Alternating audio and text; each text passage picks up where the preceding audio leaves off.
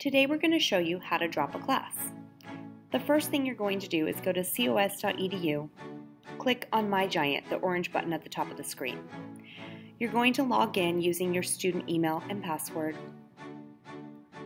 and then you're going to click on Banner Web, this icon here. You're going to select the Student Services gray tab at the top and click on Registration. Then you'll click on Add or Drop Classes. You're going to select your term. For this example, we'll use Summer 2020. Click Submit. Scroll to the bottom to see all the classes that you are currently registered for. Under Action, you're going to notice a drop-down menu. Click Drop/Delete. Once you've selected, you're going to click Submit Changes, this button down in the left-hand corner. Click Submit. You'll notice the class has disappeared, and now you have dropped the class.